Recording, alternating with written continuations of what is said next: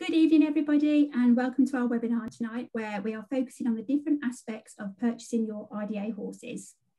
My name is Emma Bayliss. Some of you may recognise me from previous webinars, and I'm the Equine Coordinator at National Office.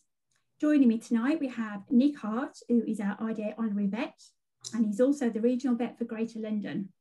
Nick will be chatting to you about pre-purchase examinations, or PPEs as we used to call them before COVID.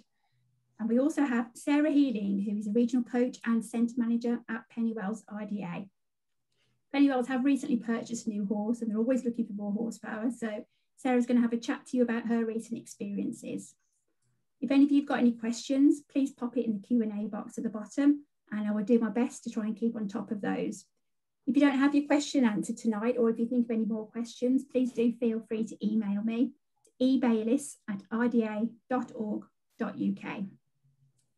So some of you may be aware that in January of this year, we launched a pre-purchase examination policy for RDA. This was put together by myself, Doug Smith, who is our equine lead, and Brian Hallows, who is the regional vet for North Wales. Brian is a specialist in the area of PPE, and he's also a veterinary expert witness for dispute resolution. Our PPE policy states that all horses that are purchased or long-term loaned must have a minimum of a two-stage vetting. We realise that many of our groups already do this and we sort of preach into the converted somewhat.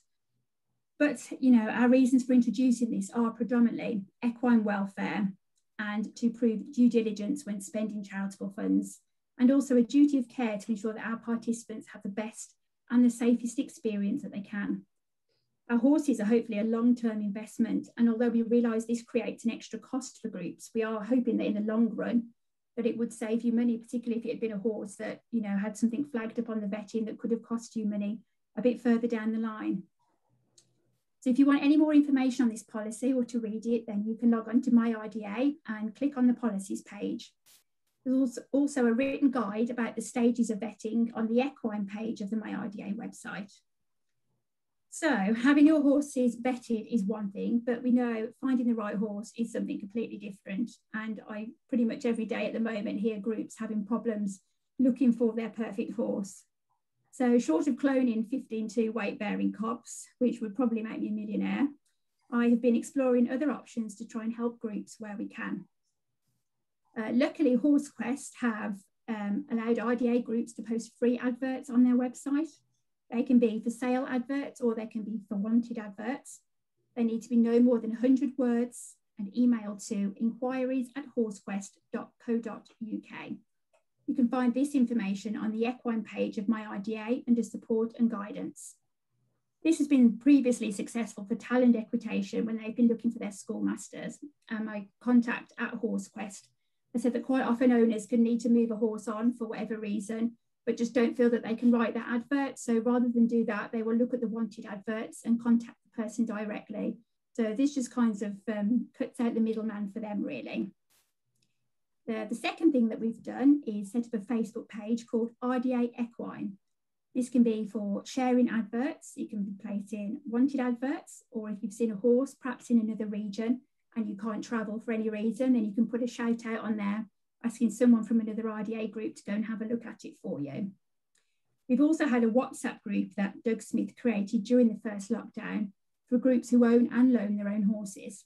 And this has been an absolute fantastic resource for communication about equine matters between groups. And this has been going for coming up to a year now, I'd say.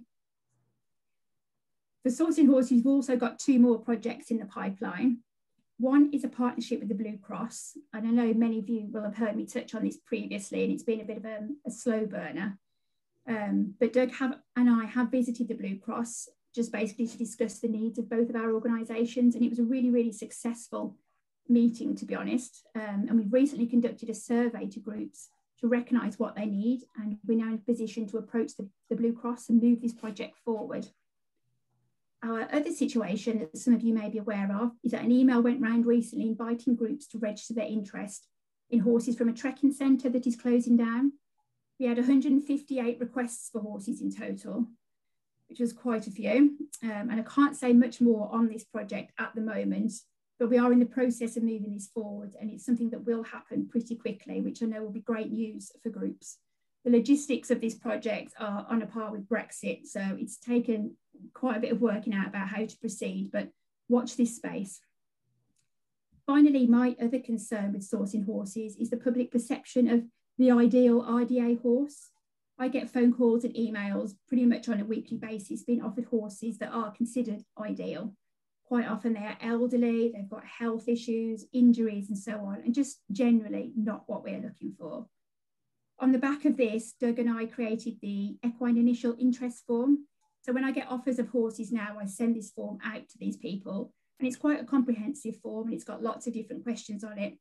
And quite often now when people look at this form and start to fill it in for their elderly, lame or, poorly horse, they will see what we need, and quite often I will never hear from them again. They also see on this form that they've got to pass a 2-stage vetting at least. So I think in some cases that also puts them off. But at least, it helps filter out the good from the bad and helps us with sourcing our horses.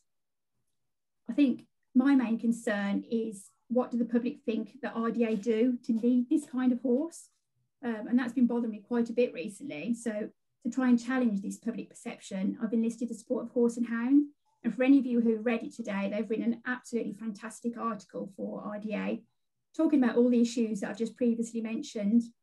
And although, all our horses come in all different shapes and sizes, they still need to be fit, healthy, athletic, sound in mind and body to be able to cope with all the different activities that RDA can throw at them. And I think the main message that I want to get across is, and I'd like groups to help me with this as much as you possibly can, is that the R in RDA does not stand for retirement, rehab, rescue. We're a serious organisation and we really want the public to take us seriously and recognise and appreciate this. So thank you very much, Sarah Healing and Sheila Sainer as well, for helping us with this great article in Horse and Hound, and I really hope it has the desired effect. So that's enough for me rambling on. I'm going to hand over now to Nick Hart. Thank you, Nick. Okay, thank you very much. Yes, I agree that the vetting exam or pre-purchase examination, yes, I've stopped using PPE as a shortening now. It just doesn't feel appropriate. So yes, I'll probably refer to them as vettings. Yeah, I agree. A vetting exam is an essential part of the process of buying a horse. I just wanted to talk through what the examination entails.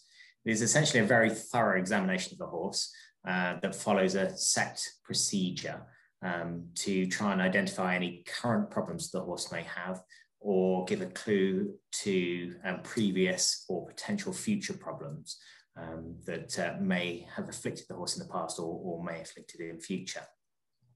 And once we've done that examination, we're using that to determine whether the horse is suitable to do a very strictly defined job. So you're buying a horse for RDA activities, and I need to assess whether that horse is suitable to do RDA activities. It does mean that you might recommend a horse is suitable for purchase for one type of activity, but fail them or not recommend them for purchase for other activities, depending on what you found on your examination. So if one of my clients contacts me and says, I found the horse that I'm of my dreams, I just need you to check it out, we'll take some details in advance, and it's always worth talking to your vet ahead of what you want, because some of the information that we'll collect will be about any previous drug or medication administration in the preceding 14 days. If the horse has, I don't know, stood on a stone and they've given it a sachet of bute 2 days before you've planned to do a vetting, then that can have an impact. So we'd then advise not to even start the examination until a suitable length of time for the drugs to get out of their system and gone. So it's always worthwhile contacting the vet and having a good chat in advance. We will ask a few basic questions about the horse, the horse's details, what you intend to do with them, and if you've got any specific worries or concerns. So if you found anything that that troubled you when you've trialed the horse, then we will spend extra time looking at those areas. So that's always a useful thing to flag up if you've got any concerns. And then we'll ask whether the yard where we're going to be examining the horse has suitable facilities to perform a thorough examination. And this is actually sometimes surprisingly hard to find. The main things that we need would be a dark stable to look at the eyes with an ophthalmoscope. The pupils need to dilate properly so we can check the back of the eye. So the stable does need to be quite dark. We also need a hard or firm level surface for trotting the horse up. It's really quite challenging assessing a horse's movement if you're running a horse up and down over potholes, or they're landing on large stones or half a brick. Then it's very tricky to tell. And to be fair to the horse, we need to give it the best opportunity. So yes, we need a ideally flattish level